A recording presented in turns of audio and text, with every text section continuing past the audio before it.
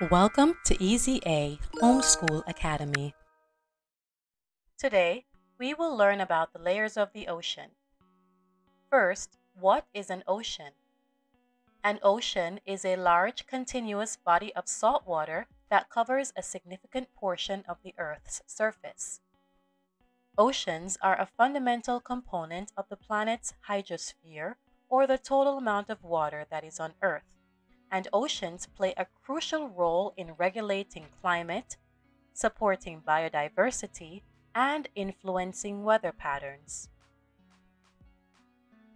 There are 5 major oceans on Earth, and they are often divided based on their geographical locations. The Pacific Ocean, the Atlantic Ocean, the Indian Ocean, the Southern Ocean, the Arctic Ocean.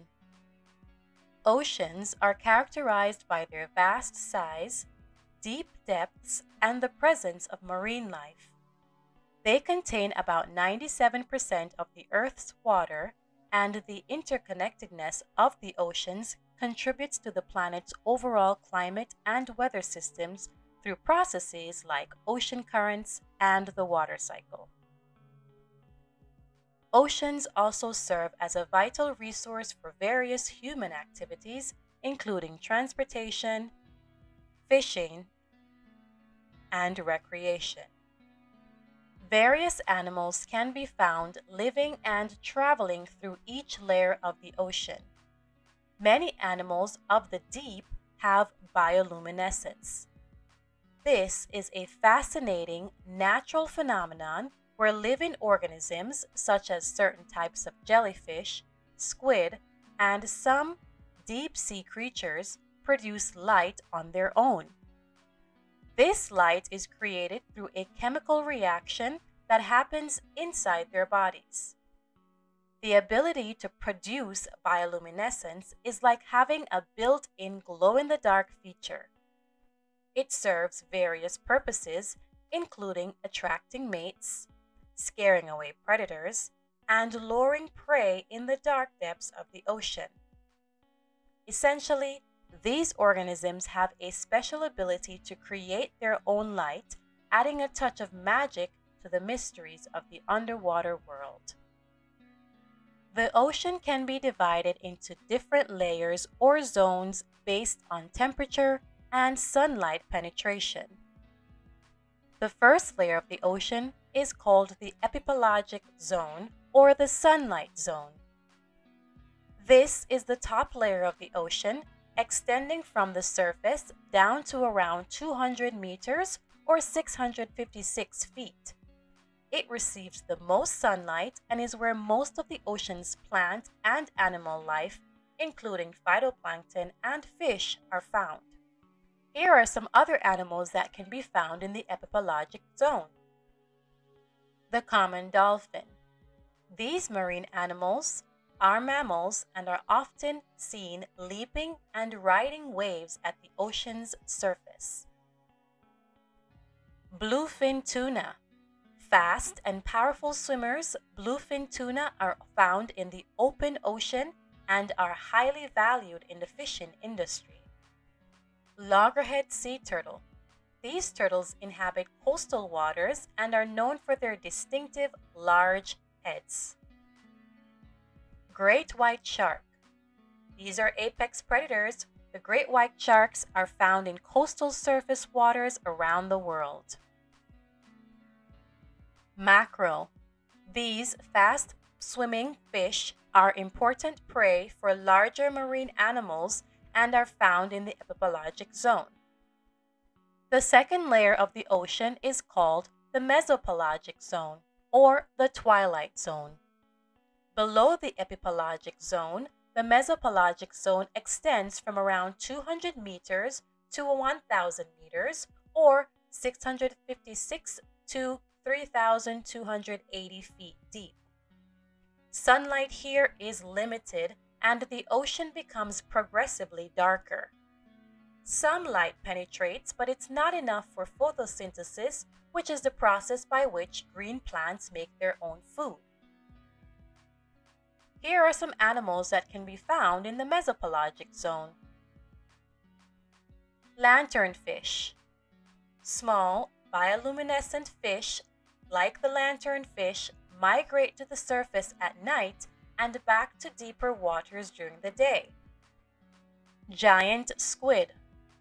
Elusive and mysterious, giant squids are deep-sea cephalopods that dwell in the mesopelagic and deeper zones. Cookie-cutter shark. Named for the cookie-shaped wounds it leaves on larger animals, this shark is found in deep, open ocean areas. Fang-toothed fish. A deep-sea fish with large teeth adapted to the low-light conditions of the mesopelagic zone. Chambered nautilus. A cephalopod mollusk related to squids and octopuses, the chambered nautilus inhabits deep tropical waters. The third layer of the ocean is called the bathypelagic zone or the midnight zone. This zone lies between 1,000 meters and 4,000 meters, or 3,280 to 13,123 feet below the surface. It is completely dark and the pressure is very high. Creatures adapted to extreme conditions, such as bioluminescent organisms, are found here. Here are some specific animals that can be found in the bathypelagic zone. Anglerfish.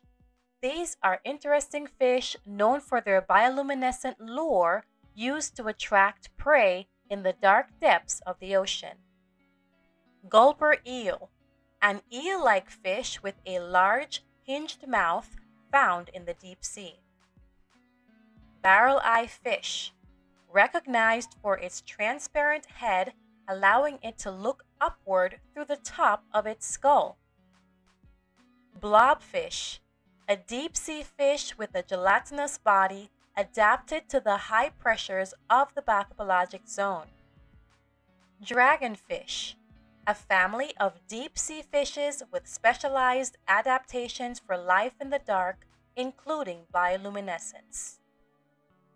The fourth layer of the ocean is called the abyssopelagic zone, or the abyss.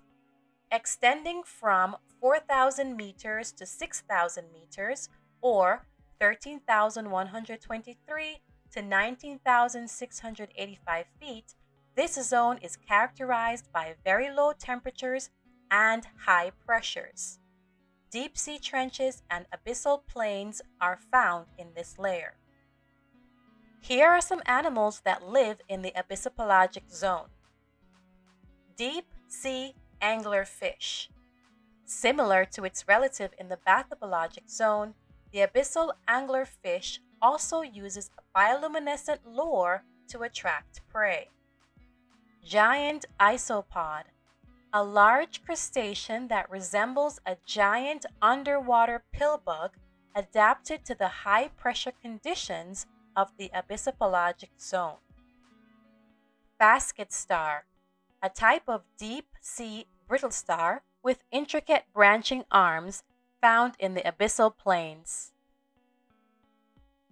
Viperfish. A deep-sea fish with long needle-like teeth and a photophore on its belly for bioluminescence. Giant tube worm. Found near hydrothermic vents, these organisms form symbiotic relationships with bacteria and can tolerate extreme temperatures. The fifth layer of the ocean is called the hadalpelagic zone, or the trenches. The deepest part of the ocean, starting from around 6,000 meters or 19,685 feet and reaching the ocean floor. Hadalpelagic zones include deep-sea trenches where some of the Earth's deepest points are located. The pressure in this zone is extremely high, and only specially adapted life forms can survive here. Here are some animals that live in the hadalpelagic zone. Giant squid.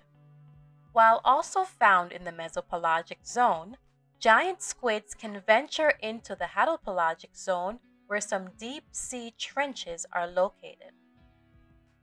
Snailfish, a diverse family of fish adapted to extreme pressures, are found in the hadalpelagic zone. Amphipods, small shrimp-like crustaceans that are abundant in the hadalpelagic zone and are often found near deep sea trenches. Dumbo octopus. This is a type of octopus with ear-like fins. This is well adapted to the conditions of the deep sea. Mariana Trench shrimp. This is a species of shrimp that have been discovered in the extreme depths of the Mariana Trench, the deepest part of the ocean. The ocean is a fascinating place. There are a wide variety of plant and animal life that can be found living in it. Learning about the layers of the ocean is essential for gaining insights into the Earth's ecosystems, promoting sustainable resource management, addressing climate change, and fostering technological advancements that benefit both marine science and society as a whole. Now you know that there are 5 layers of the ocean. They are the epipelagic zone, the mesopelagic zone, the bathypelagic zone, the abyssopelagic zone, and the hadalpelagic zone. I hope you learned something about the layers of the ocean today. Thank you for taking this learning journey with me. Until next time.